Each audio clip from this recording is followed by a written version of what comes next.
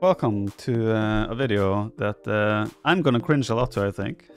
This is made by Tiramis. This is the thumbnail of the video, and the title of the video is "Has the goat fallen off his throne?" Well, thanks for that title, Tiramis. Appreciate that. But yeah, it's apparently a documentary style type of video that Tiramis has made.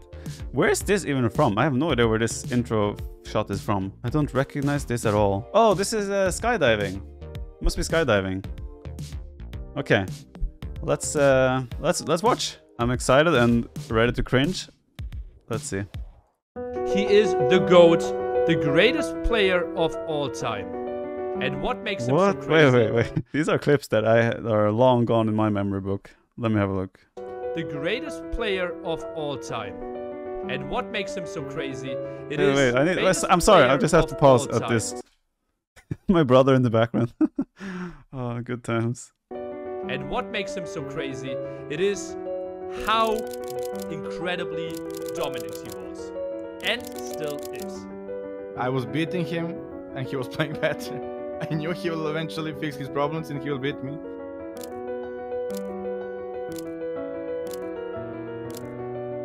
I knew he will be one of the best. This already feels like it has been so much work.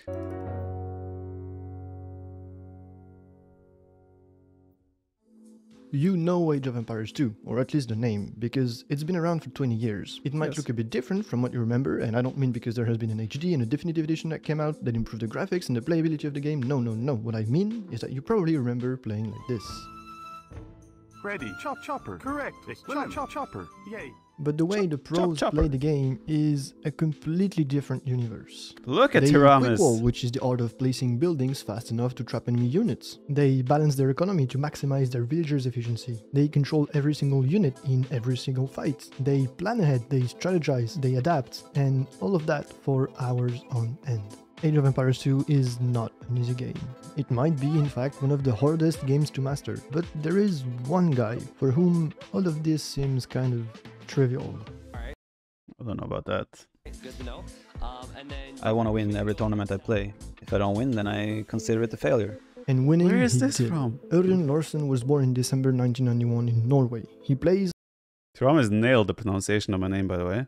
Look how much hair I had. Listen to the pronunciation. And winning, he did. Ørjan Larsen was Damn, solid pronunciation. Damn. born in December 1991 in Norway. He plays under the nickname TheViper, and between 2012 and 2020 he has gathered quite the resume in the Age of Empires 2 community. Yeah, Clash of the Titans was probably the one where I was like, okay, I am actually one of the best. Or like, potentially the best. Pushing all his plumed archers in the middle. All the units everything. going That's up, the and GG. Viper. For God's sakes. Viper is taking the W as the Look how young we were. For those who don't know, this is Masmora. There's Nilly, Mr. Yo, Jordan in the background, and me, of course. Damn, this is about 8 years ago? Sick. And it is a Viper. The Viper booked the tournament with a crazy bada boom. Nillis Apartment Cup champion is the Viper, the big favorite, the best player in the world. He made it happen again. Microphone quality has increased and improved a lot as well, I would say. I'm pausing a lot now, sorry. It's just like so much old footage that I like had forgotten existed. And the most dominant player probably of Age of Empires times. The Viper. Wow. The Viper 5-3, nobody's taking the snake. But there's the good game from Tato. He knows he couldn't hold on any further. Good game, well played, congratulations. It's not a surprise, he played so amazingly in those last 3 games. Vipers all smiles. What a beautiful finish to Nilly's Apartment Cup 3. I'm cringing a bit. 6-4, which is what it was at NAC 3. It was a 4-0 for Viper. And look, these clips aren't enough to show Viper's dominance. He won 8 major tournaments in a row. For 7 long years, no one could beat him. The number 2 spot was very contested, but they never got close to Viper's level. Until... Obviously, I don't want to take any breaks or anything. I would love to just keep going at it, but I think at this point it's like if I want to have any chance of kind of saving my competitive career at least, I think I have to take some serious precautions now. Mr. Yo sweeps the Viper in a best-of-7 final. This got early on in emotional. 2019, I started feeling discomfort and issues with my wrist. Viper, who normally makes it to the finals and wins, will not make it to the Red Bull Wololo 2 final. I never thought much about it. It was just like, okay, well, after I played a couple of hours, it was a bit annoying on my wrist, but it was like, I didn't do anything about it. And the GG is called. Velez knocks out Viper in the quarterfinals. Time passed. It slowly got worse and worse, to the point where earlier this year, I had a situation even where I just had to stop playing because my wrist actually hurt. There will I be remember so that. much discussion about the Viper. Is his dynasty over? What happened there? What are the excuses this time? For Hidden Cup, as an example, I played 2 days in a row with Jordan, like 6 hours of full try-hard grinding. Hera has finally, after so many big struggles against the Viper over the last year, done it in the biggest of moments, Dave. The third day I was supposed to train as well. I couldn't use my mouse. Something felt so wrong. I couldn't, like, it just feels like something is blocking my movement. And it was, that was a scary feeling actually then. It's a fact, the Norwegian dominated the scene, but 2020 marks a big shift in the Age of Empires 2 history. The definitive edition just came out and all of a sudden there is a lot more players, there's bigger prize pools, better events, and stronger competition. Combine that with Viper's wrist injury and it seems like his era might be coming to an end. I can absolutely see why you put Lyria as one. I can absolutely. Tyrannos, why have to be so dramatic, man? But damn, like already now the amount of digging you must have done for footage just for this. Oof. That's a lot. See why you put Hera as one. Viper could be number 3. I don't feel like I'm playing worse. I feel like I might be slightly less consistent. And while previously his fans were secretly hoping he would lose because him being so dominant was actually bad for the scene, we've now come to a point where everybody is hoping to see Viper perform like in the good old days. Is this true? Did you guys hope I was gonna lose? Is this true? Or is Tyrannos outing all of you guys right now? Yes, no. I mean, I see a mix actually there. Did he just out all of my viewers and my fans? Yes, eat dirt. Screw you. Okay. But now you're hoping I'm gonna win, right? So okay, I'm fine with it. Will he ever win something again? It's... Wait, Tyrannos, what you got on your wall? Bro, why am I on your wall? Wait, Tyrannos, dude. Why am I all over your wall, bro? Dude, chill, take a chill pill. You're working for me. Okay, let's carry on. Will he ever win something again? It's 8:30 in the morning.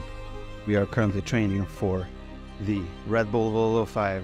Exalted viewers, welcome to Heidelberg Castle for the 6th and final day of Red Bull Wololo 5. Some of the most incredible and iconic games of Age of Empires have already been witnessed, but it was all just a prelude to this. A chance to grasp greatness within reach here for Leary and the Viper, and all that remains is for us to sit back and enjoy the grand final. Viper wins and Leary calls it for game number 1. Leary is going to take game number 2 here. We have a 1-1 final. Viper is playing so good at the moment. He took a calculated risk. Leary came into his base with those scouts, did a ton of damage, but it wasn't enough. And look at how weak these units are. These units will not survive, and Viper takes the victory. Leary's home map of Wing. Viper is up 3-2. He just needs one more game to take the championship here at Red Bull Wololo 5. Oh no. This is disaster for Viper. He's losing his army in Omen. He's losing his army in Leary's base. Leary is microing against crossbows with archers, and it's GG. Leary taking it. We're going to a game number 7 here at Red Bull Wololo 5. Wow. He had never practiced this hard for a tournament. Don't share any secrets, okay? He had never wanted to win more than in this very moment. Yeah, my dad was able to come as well. PKZ, you guys know, AoE's own creator. The reason I started playing this game. And it began. The game that not only would crown Red Bull. Where is this from? How do you find this? This is something I just recorded on my phone. I didn't even publish this. Oh, okay, more TheViper vlogs. Okay, fair. His own creator. the reason I started playing this game. And it began. The game that not only would crown Red Bull Holo 5 champion, but that could also mean the end of Viper's era, or the return of his dominance. We're into the game, Tristan. Leary is at home with the Berbers, and Viper is on the attack with the Teutons. Viper is a bit more all in. Leary wants Castle Age. He needs to do damage in the next couple minutes. I don't see him getting much more. The Spearmen are there. Leary and Castle Age. Leary's going to be making knights. The pressure's coming in from both sides. It's going to be so difficult. Yeah, Viper's held on very nicely through the beginnings of this Castle Age, and he is on the way to Castle Age himself. The pressure is on for both of these players, and all the skirmishers going down for Leary. Viper's coming back into this game. Look at how much military is coming. Look at the production, Tristan. Yeah, and Leary falls back to a very defensive castle. There's no gold left there. Camel Archers are sick, Dave. The one unit you won against Teutons in this matchup is probably the Camel Archer. Yep, Viper has some work to do, but cutting. This is pretty hype already watching, like, reliving this a little bit. That wood line is so good. I think Viper, he is going to really put a lot of focus on preventing Leary from expanding. Viper's already up, and he's going for a forward castle. If Viper gets this position, which Leary now has realized he has to give up, Viper can win this game. Look at Leary cut into that little corner like you were talking about. Viper just wants to hold him in there. He's out of stone, Dave. From Viper, and he's out of stone. He needs to free himself, and Viper needs to keep him here, and Viper holds on to that castle. Viper is raiding over on the right-hand side here. This looks so good for Viper. Whoa. And he's killing the villagers on the gold. They're desperately running for the TC. They're faster because they're Berbers, but not fast enough. And Leary is trying to hold on desperately. All the TCs from Leary are flashing on the minimap here. And I think he's done it. Viper's done it! Viper's done it! The King of Age of Empires is back on his throne! Red Bull Holo 5 champion! Oh, what a moment. Game 7, Gamer Legion. His team goes to congratulate him. What a moment. This is absolutely magical. This is so scripted. It's not. I just have to point out 7 Gamer Legion. Julian. Oh, what a moment. Game 7, Gamer Legion. His team goes to congratulate him. What a moment. This is absolutely magical. This is so scripted. It's not even funny. It does feel like that. His girlfriend is there. His best friends are there. I'm just so thankful. I have so many people supporting me and wishing me well and wanting me to win. And I feel bad because I feel like I've let down my fans over the 4 previous Red Bull tournaments. So just massive thank you to everyone who's supporting me. And yeah, I cannot be more grateful. But yeah, we won Red Bull Holo 5. That's not too bad, is it?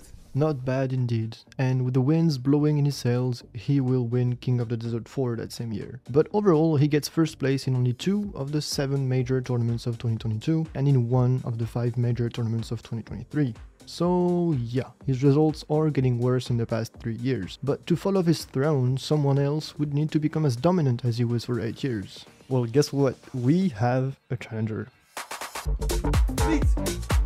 That was a sick shot. Where? My name is Hamza, and I've been playing this game for like 5 years now. I'm Palestinian initially, but I was born in Canada, and I've lived here all my life basically.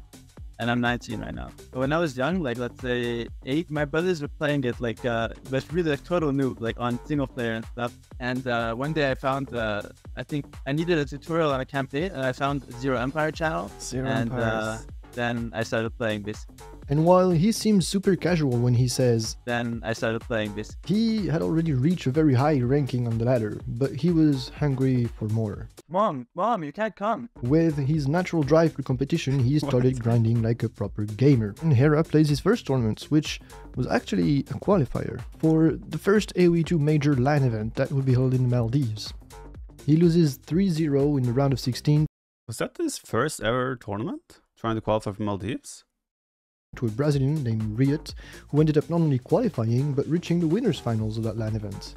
But in 2016, Hera quit. Viper and Hera were playing some games against each other, and Hera had lost the previous 3. Jokingly, he said he would quit the scene if he lost this 4th game. Well, he did say if he loses, he quits AOC, so... See ya. But it was not a joke. That shows how competitive Hera is and how dominant Viper was. Hera came back the following year, but left again in 2018. And in 2019, things changed. So around Hidden Cup 1, I was watching the games on my break from work at a nearby restaurant. So I was really enjoying it. I was like, wow, I really want to do this. And so on that break, I never went back to my store. I quit my job on the spot and I said, I'm going to stream and I'm going to really double down because I want to play in these tournaments. And he did. Good he choice. plays and stream more consistently, and by early 2020, when Viper's results start to fall shorter than usual, it's become clear Hera is on the rise, and he's already considered a top 5 player. And the reason I was looking for a more serious team is because now I'm full-time Age of Empires, so I can't afford to be around. I just wanted a more serious team. That's what I was looking for. Oh God, did he perform well. So he joined the team with MBL. Hera has looked unstoppable today. I feel pretty good. I came into this tournament expecting or hoping to at least make it to, quarterfinal, maybe semifinal, and I'm now going to the grand final. So it's definitely way more than I expected or wanted, and I'm really happy about it. Will you prepare any maps? Yeah. With strategies? Yes. And new civilizations? Yes. Who are you? Not the Hera we're used to, that's I'm for sure. smurfing. Viper's in the blue. He's playing as the Aztecs, and Hera has gone for Aztecs as well. Oh, this is Hera's opportunity to come right back in the game and possibly win it. Oh boy, and now you can see military just commanding lead here for the Snake. It's so intense. Oh, look at the top again. We have another fight there. He tried to wall in all the villagers. Here's playing amazing. I'm impressed. It is going to be at least one more map, maybe even two, Tristan. 5-4. We have the dream final that we wanted. Hera's gonna try. He tried his best, and he failed. I'm blocking Hera's camera, by the way, at the moment. He's up in the he's actually corner full on laughing at the moment. These clips. I love the spirit, man. Viper's all smiles. Hera's stepping up, and I think Hera's up there to say as well. So it's going to be exciting going forward. Yeah, I think this is my first big tournament, top 2 finals. So definitely happy about that.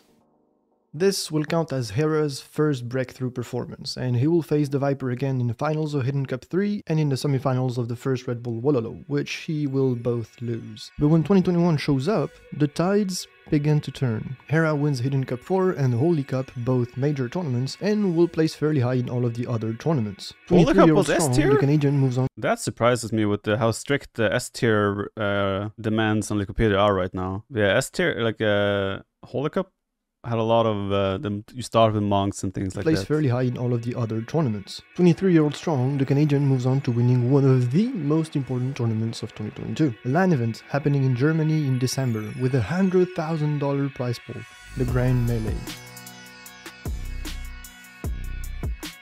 That was a sick final. I think Hera was up quite a bit and then Leary made a nice comeback. And this win could mean a lot more than $40,000 in Hera's pocket. With his confidence levels rising, Hera will absolutely crush everyone in 2023. And once again, the reverse sweep is stopped in its tracks. Hera takes it 3-2. That was a really crazy series. He's on the TC on the left. Viper is losing villagers everywhere. GG, Leary. 3-0. Well, that was amazing, and Hera's been amazing. Hi. Yet another 3-0. Gentata calls it. And Hera, is he beatable this tournament? It doesn't look like it, does it? He's going 5-0. Our very first semi-final. If you're watching at home, welcome. We're going to have a crazy You're always hiding behind the monitor down there. Series of games. It's a 5-0 from Mr. 5-0, and Hera's into the finals. Some of the cleanest, most clinical play from Hera there. That was absolutely incredible. We join into game number 1, NAC 4 finals. Leary against Hera. Hera's 30 paladins in queue. He's looking to push us back. He senses the momentum is changing here. Leary taps out. We are 3-3 here into this best of 9. Both players needing 2 more wins. Hera splits up his forces now. Hera is getting more eco kills. This was also a sick final. What a comeback there from Hera after a rough start. Wow, what a game. So many helps here for Leary. GG! We will see a game 9. Don't ask me how. Leary doesn't see any military from Hera. Imagine going for this strat in game 9. Yeah. Hera is trying something completely different. It might work. Every time we've seen the Revolution in this tournament, it's worked 3 separate times. Will this be the time that it fails? Oh my God, here we go. This is wild. Here is the Flemish Revolution. The button has been pressed and the military advances. Leary packing up, he's going home and he's gonna try and defend. And all the walls crumble here. Leary is absolutely terrified. Because you can't fight it. There's hand cannons outside the walls, Dave. That tech used to be so broken. Thank God it's removed. I think I lost 2 times to it in the tournament as well. Don't have enough to stop this. We have a defense scenario from Leary as he tries to stop the Horde, trying to create choke points for himself. He's trying anything desperately to survive, and he calls the GG. Hera winning NAC 4. Dominant run from him in a Game 9. Most players agreed with me. Right now, Hera is the best player in the world. Along with NAC 4, Hera will win King of the Desert 5, T90 Titans League Season 3, and Warlords 2. Sure, Viper has won more tournaments overall, but it's clear the competition is harder than it's ever been. Does winning a tournament in 2023 mean the same thing as winning a tournament in 2018? Hera has the best execution, he never loses a single unit without reason and never takes a bad fight. He's also a great decision maker, he never goes for a losing strategy, never makes questionable choices, and always finds a way to turn the game to his advantage. It's crazy, it looks like he doesn't have any weaknesses. He is a great decision maker, he never goes for a losing strategy, never makes questionable choices. Does anyone remember Hun's longswords? Not the best choice of words, Tiramis. And always finds a way to turn the game to his advantage. It's crazy, it looks like he doesn't have any weaknesses. He is smart enough to know when relying on his execution and playing meta is enough to win, but will also come up with crazy strategies when needed. Can Örjan the Viper Larsen still be considered as Örjan, nice one, as the greatest of all times? Well, to each your own, but to me, he still is. For now. Hera dominated 2023, but Viper dominated 2013, 14, 15, 16, 17, 18 and 19. Hera has now won 4 major tournaments in a row, but Viper's record is 8.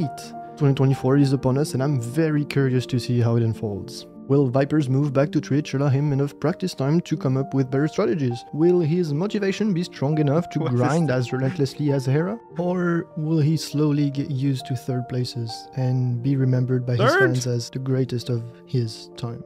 Can't I at least have 2nd place? Could have said 2nd place is Tiramis, just saying. I would love to see more videos like this in Age of Empires. That's really cool. That was a great video, I think. How much time did you spend on this, Tiramis? Because I feel like this was so much digging into like old footage. Stopped counting after 50 hours. Okay, that makes sense. No, yeah, great video. Was it accurate though? I would say for the most part it was accurate. I mean, well, there wasn't anything in there except like Hera longswords that you can question, right? Most of it is based on facts, right? Is this video for Hera or the Viper? It's for neither. It's just a video about Age of Empires. Yeah, check it out and subscribe to his channel. I believe the plan is that he's gonna do more videos like this. Is Hera #1 right now? Is there any doubt about that? When you win 4 S-tier tournaments in a row, how can you possibly argue about that? Is the gold fallen off his throne? Answer it. Was I ever on the throne? And am I the GOAT? I am a snake.